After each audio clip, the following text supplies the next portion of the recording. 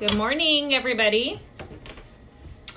It's Coach Driven Fitness Erica here, your friendly and fabulous Orange County personal trainer. How are you this morning? Maybe I'll try.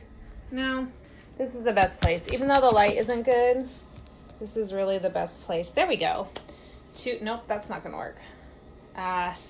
To place my phone for our weekly live session. So sorry I missed last week. I was on my way that day to, I'm still going to try to move around. I was on my way that day to the Santa Fe Yoga and Fitness Retreat I was hosting, which was amazing. We had 8 women who attended, and they loved it, and everyone's already talking about next year. So that's great. So hopefully we'll have another fantastic retreat. Well, not hopefully. We will have another fantastic retreat coming your way. That's better. Next year. So stay tuned for where we're going to have it. We'll let you know in the next couple of months. It just asked me to tag a friend, and now I can't get out of that. There we go. Okay.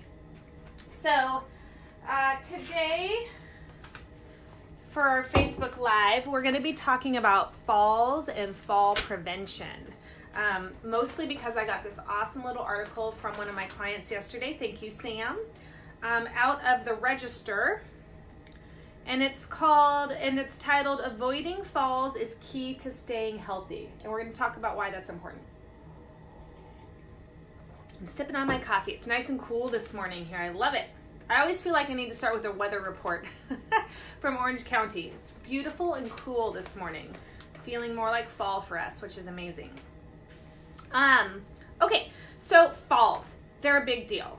Obviously when you're young, they're a big deal. You don't want to fall, but even more importantly, when you get older, you do not want to fall. And either you are currently young and will eventually be a senior, or you are a senior who exercises with me now or is watching now, or perhaps you have parents who are seniors who this is also very important information for. So regardless of where you are in your life, this is important information to kind of file away and save for later. So according to this article, it started with a question from a reader, which was that this reader had 2 friends in their late 70s who recently fell outside. One on a floor at a theater and the other tripped on a cement barrier in a parking lot. And the reader said that one suffered a concussion and the other a broken wrist. So this person wanted to know, what are the tips to stay safe while outside? So the columnist, Helen Dennis, is going through some tips for staying safe, particularly outside. So Helen says that being 65 years or older is a risk factor for falls, and that 1 in 4 Americans in this age bracket fall each year. And every 11 seconds on average, emergency rooms treat, hey Brandy, yay, you're here. Every 11 seconds on average, emergency rooms treat an older adult for a fall. So older adults, particularly over 65, are falling very frequently. And every 19 minutes, they say, an older adult dies from a fall. So that's why I say that this is important information for everyone, no matter what stage of life you are, whether you are young, whether you are a senior, or whether you have a parent or other relative is a senior.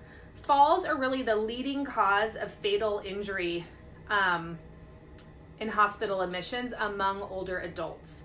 And as a result of a fall, more than 2.8 million injuries are treated in emergency room departments annually.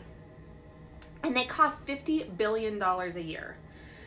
And the big issue with falls in older adults, so like when you're young and you fall, it's like no big deal. You might break a bone, you might hurt yourself, but in general, you can come out of it and you heal and you're fine. But the problem is when you are an older adult, over 65 or a senior, one of the most serious injuries from falling later in life is a broken hip. And when you break a hip, that is a very, very complicated injury. And older adults break their hips because in general, we start to lose bone density as we get older. And many older adults these days are not doing weight training, which will help preserve your bone density. So then they fall, crack a bone, particularly in their hip, and it's a big deal. Recovery is difficult, and a lot of times once an older adult breaks a hip, they have so many issues afterwards because the recovery is difficult or the surgery is difficult that they can't live independently after that.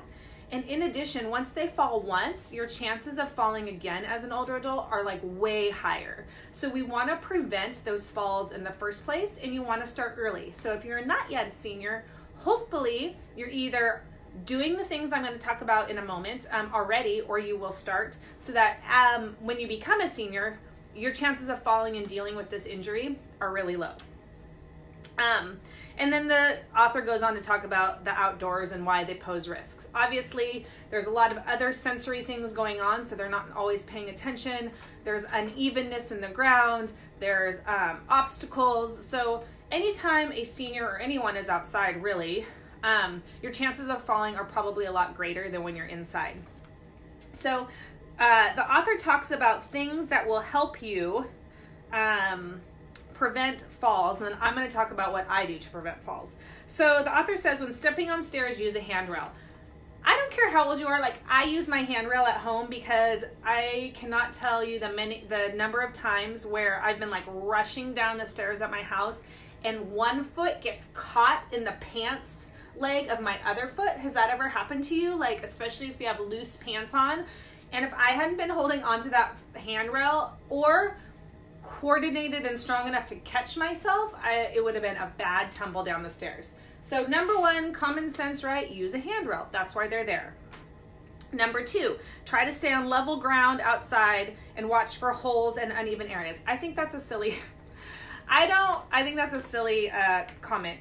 Try to stay on level ground. You can't stay on level ground if you're outside. Like, you're going where you're going to be going. The ground and the obstacles are going to be there. So in my opinion, it's better to prep yourself for the inevitable, which is uneven ground and obstacles, versus trying to stay on staying on level ground. She said, walk on the grass if sidewalks are slippery. Make sure you have your correct eyewear, like sunglasses or corrective lenses if you're older, so that you can make sure you can see where you're going. Check the height of curbs before stepping down. Wear shoes that aren't slippery. Watch for scooters and skateboards. And the last two, which I think are good. Number one, the author says, being functionally fit can help prevent falls. What does that mean? Functionally fit basically means that you train for things that happen in an everyday life. So when you go into the gym, you practice bending down to pick up a weight and putting it overhead. Just like in real life, you might bend down to pick something up and put it overhead to put into a cabinet. That's functional fitness. And the author says that's very important because it relates to our strength, flexibility, endurance, and balance, which are all important things for fall prevention. And then the last thing she says is consider enrolling in a fitness class that's offered at a hospital or senior center as part of adult education. There's a very specific program, I think it's called the Fall Prevention Program, that trainers can be certified in. I'm not certified in it, but at many senior centers and hospitals, there are trainers who are specifically trained in the Fall Prevention Program. And there is a really specific set of parameters and training cycles that they use to help specifically older adults not fall. So if you are an older adult, or if you have a parent who is an older adult, that's a good program to look into getting them enrolled into, because it will teach them the basics of not falling in everyday life. So what do we do in Driven Fitness, and what do I think you should do if you are not currently a senior, or maybe you are but you're already working out? At Driven, we work on really three things that help with fall prevention: posture, strength, and balance. So number one, posture. As adults get older, they start to do this, right? They start to hunch over many times. And the problem with that is that your eyesight goes from the horizon down to the ground. And they say that when you lose your ability to see the horizon, we use that horizon as a measuring point for balance and how to move throughout life.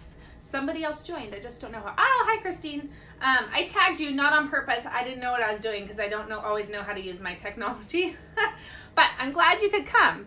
So the problem with older adults is as your eye level, because you're starting to stoop, starts to look downward, you lose your frame of reference from the horizon. That gives you an idea of what's high, what's low, how big things are, and gives you a sense of balance with the rest of your vestibular system. So number one, we train posture. So we train being upright, looking ahead, and then also strength training so that you don't start to get that hunched over posture that naturally happens to many people as they get older because they're not working to balance it out with a lot of back work and things that keep their core and posture strong.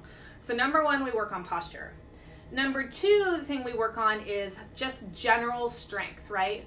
Many times people fall because they don't have the strength to catch themselves. If you catch your foot and trip and your leg that you stand on is not strong enough to catch you, your butt isn't strong enough, your thigh isn't strong enough, and you haven't practiced that movement of stepping forward, then you're not going to be able to hold yourself up. So general strength training through the upper body for posture and through the lower body for legs is really important to prevent your falls.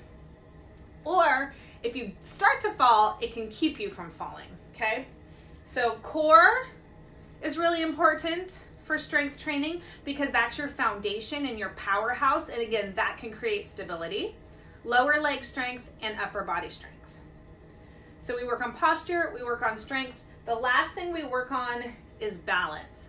So creating one-legged movements in your exercise program. And I tell people, if they have bad balance, just start by like standing on one leg at home. When you're brushing your teeth, stand on one leg. Super easy. It creates a distraction in your body because you're concentrating on brushing your teeth, but you have to also balance on one leg at a time. And it's just a really simple, easy way to build balance work if you're a beginner. Moving on through that, we do like single leg squats, lunges, things on one knee, all kinds of work that works on balancing and improving balance on one foot, which is important for fall prevention. The second thing we do is stick you on uneven surfaces to work on balance. I have a client who we started almost a year ago, and she hated the Bosu, which is that half dome, right? It's flat on one side, and it's like a dome, a squishy dome on the other, and you can stand on it. And she was so uncomfortable on that piece of equipment. She felt like she was gonna fall. She didn't have good balance. She might get a little dizzy. So what do we do? The last year, I've been making her get on that Bosu. We started by holding her hands, then she started not holding hands, and then she started squats, and now she does squats with the ball. And let me tell you something. She was in Europe 3 weeks ago on a vacation, and she was going across a stream, and she stepped on, it was a man-made stream, like at a tourist attraction, and she stepped on a rock that moved, and when she stepped on it, was like this. And she says, had I not been practicing that balance work on that stupid Bosu for the last year, I would have fallen. And it was rocky all around her. And she's like, it would have been so ugly. I don't even know what would have happened. I would have hit my head. So there is just a very clear reason that you do stuff like that in the gym, so that when you're out in everyday life, hopefully it will save you from falling in a trip to a hospital in Italy, right? So, practicing your balance is, hi Ryan, practicing your balance is really important in various ways, not only on one foot at a time, but on unstable surfaces. And if you have a parent who is a senior, try to get them into a program or training with a professional that can help them. Or if you are a senior yourself, or maybe not even a senior, you should be incorporating these things into your everyday life and your fitness routine now to help prevent falls later on. So postural work, strength work, and balance. Does anybody have any questions about fall prevention? Super exciting topic, I know. But like I said, it's a big problem. As I said at the beginning from this little article, what did she say? 1 in 4 Americans over 65 will fall. And there's over 2.8 million injuries a year treated from falls. $50 billion it costs. So no matter what space you're in your life, whether you're an athlete, whether you are a senior, whether you have a parent who is a senior, adding fall prevention exercises is super important and will help with your health and fitness in the long run. All right, that's it for right now.